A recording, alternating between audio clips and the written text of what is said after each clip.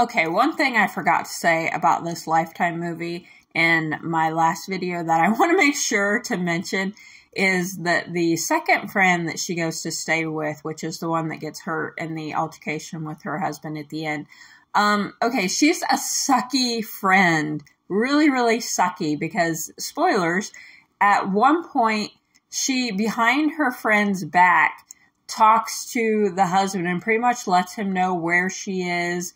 And, like, that's why there is the altercation, because this friend goes behind her back and talks to this abusive husband and doesn't really believe the main character that she's been abused. So that's a sucky friend. If you ever have a friend that says they've been abused by a partner, believe them or don't be their friend.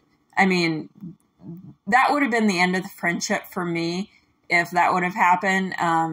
In the end, the main character forgives her friend, I think, partly because, spoilers again, you know, the husband dies. So he's not a threat anymore. But I don't know if I would have continued to be friends with her after that. I'm sorry.